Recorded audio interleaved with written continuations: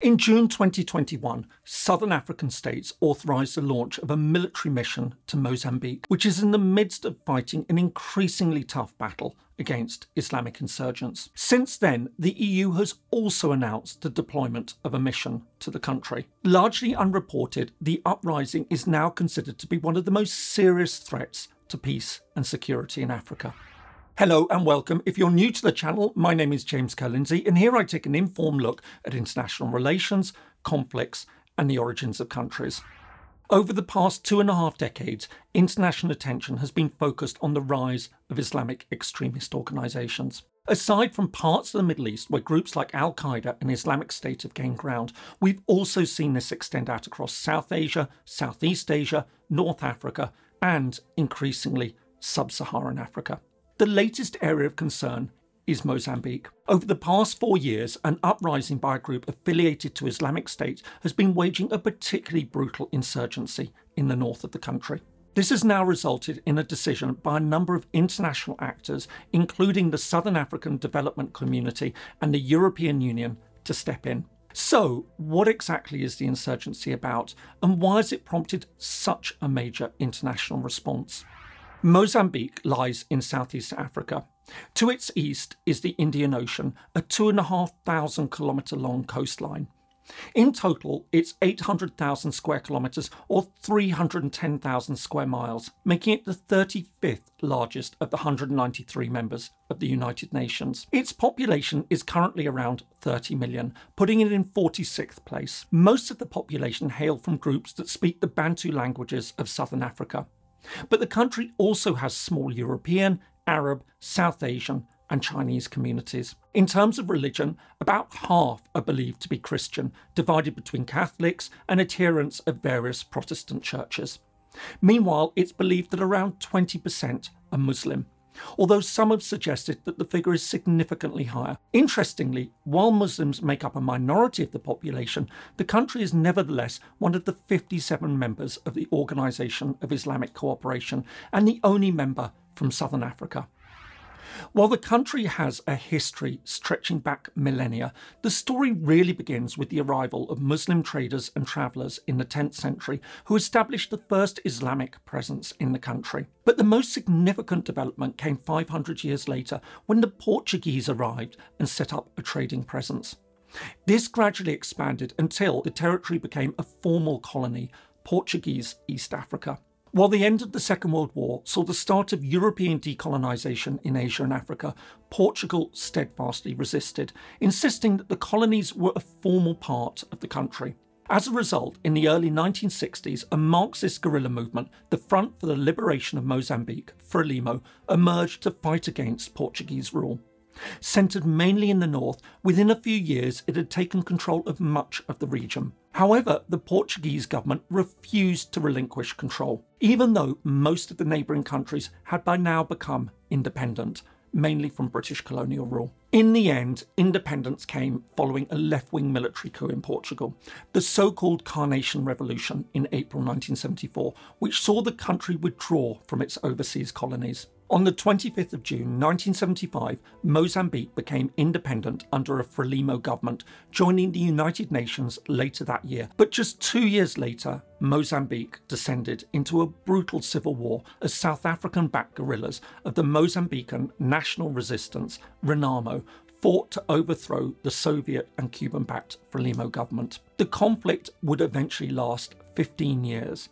But as the Cold War drew to a close, the war came to an end. In 1992, a UN-backed peace deal led to multi-party elections 2 years later. In the years that followed the end of the Civil War, and notwithstanding occasional tensions, including a renewed Renamo insurgency between 2013 and 2019, Mozambique began to develop. While predominantly agricultural, the economy grew on the back of the country's natural resources. These included large deposits of iron ore, gold, nickel, platinum and bauxite used to make aluminium.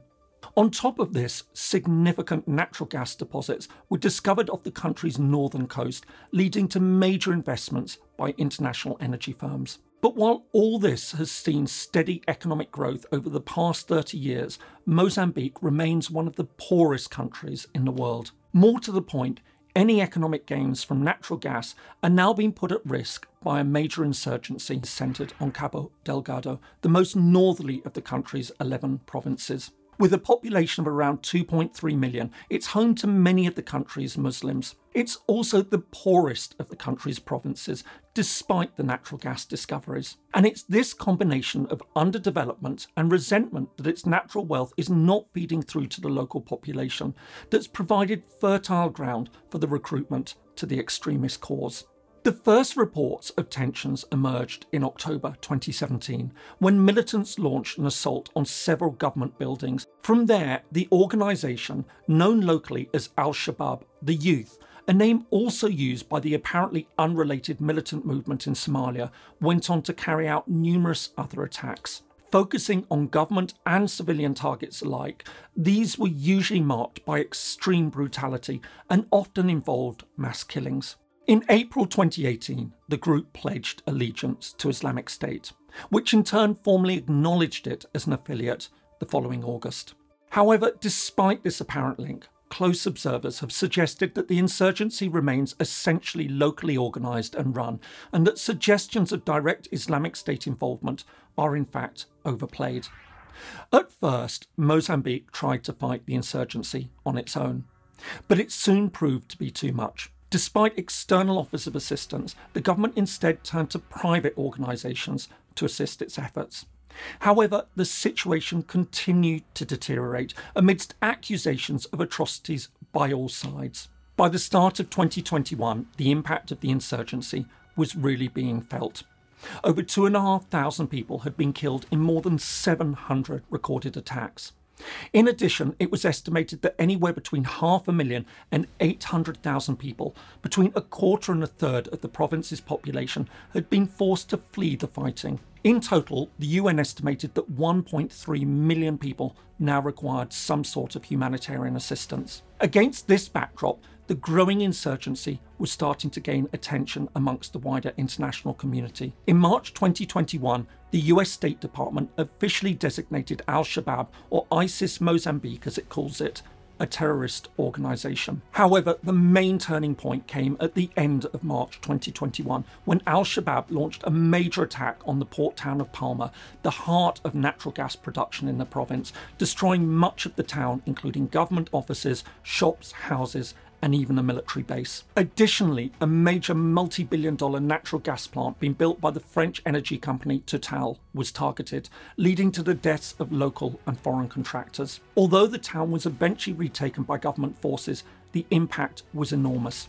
Just weeks later, Total announced that it was suspending its operations in Mozambique. By now, the threat could no longer be ignored. Quite apart from the direct effects it was having on Mozambique, other southern African countries now saw it as a growing threat to regional peace and security. Soon after the attack on Palma, the 16-member Southern African Development Community, the SADC or SADC, held an extraordinary summit in Maputo, the capital of Mozambique, to discuss the situation. In June 2021, and following an official request from Mozambique, SADC announced that it would send a military force, the Standby Force mission, to the Republic of Mozambique to tackle the insurgency. At the same time, others now mobilised. Soon afterwards, the European Union also authorised a 300-person strong military training mission to the country. Intended to last 2 years, it'll provide counter-terrorism training, as well as training on civilian protection and international humanitarian law. Interestingly, given the colonial history, half the force will in fact be made up of Portuguese troops, and it'll be led by a Portuguese officer. In the meantime, other assistance is already on the ground. While the southern African nations are still waiting for final approval on the terms of their deployment, it's emerged that Rwanda has already sent 1,000 troops to the country and that they're engaged in operations. Of course, whether all this will make any difference to the insurgency has yet to be seen. Nevertheless, the presence of such large numbers of external troops is a clear indication of just how seriously the insurgency is now being taken. The uprising in northern Mozambique is one of the most serious conflicts in Africa.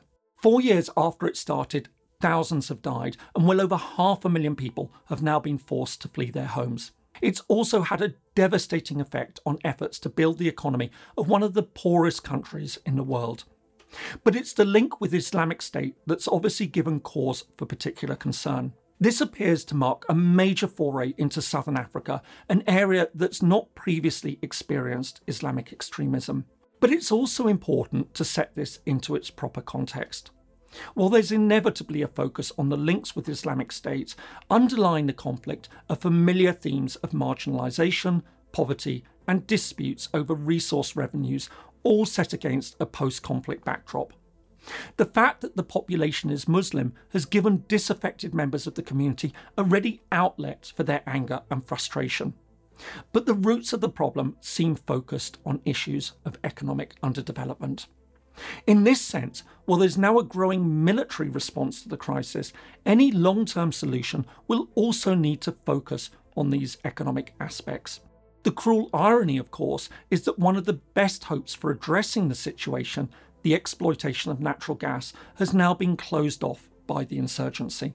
As a result of all this, Mozambique is now seemingly locked into a vicious circle of underdevelopment begetting violence, begetting underdevelopment. I hope you found that useful. If so, here are some more videos that you might find interesting.